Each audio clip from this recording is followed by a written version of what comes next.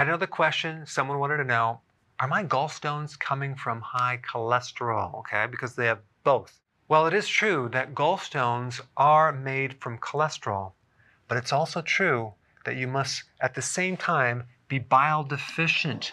You must have a bile salt deficiency because in order to form a gallstone, you have to have this supersaturation of cholesterol. And bile helps keep the cholesterol broken up into small particles.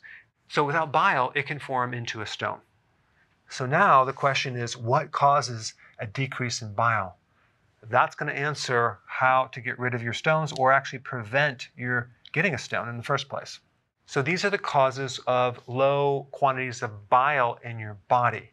Now the liver makes bile salts, and that bile salt then drains through a tube and gets stored into the gallbladder, okay?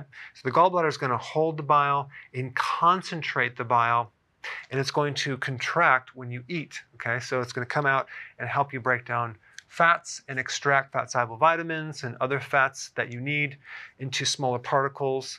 And then the pancreas is going to send an enzyme lipase to take it to the next level and break it down to the point where it can be absorbed into the small intestine.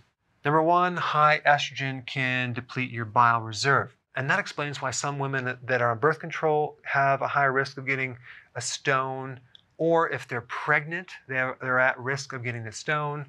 Also, too much dairy can give you too much estrogen and give you a stone. High cortisol. This mainly is going to be coming from medication, as in prednisone or cortisone type medication, which some people are on because they have pain or inflammation, and then all of a sudden they get a stone. High insulin, so pre-diabetics or diabetics are at risk of getting gallstones. Now you know why. Because high carbohydrate diets deplete your bile. Okay, if you have liver damage, a fatty liver, which a lot of people have, cirrhosis, inflammation like hepatitis, or a gallbladder damage, or no gallbladder, because if you don't have a gallbladder, now you can't concentrate the bile. So it drains down, but it's not concentrated. Low folic acid or folate, low magnesium and acids, and low fat diets. Now, it is true, when you do keto and you're doing all this fat, you might not have the bile to digest it. So it creates a strain on the system. However, what triggers the release of bile is saturated fats. So people that are in a low-fat diet tend to not use as much bile. There's less being produced.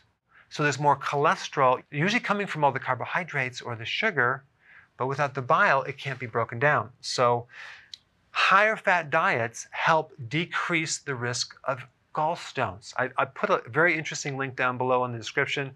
Check it out, because it talks about two things. One is taking purified bile salts and being on a higher fat diet can actually decrease your risk for gallstones, and that is the reason why. All right, thanks for watching.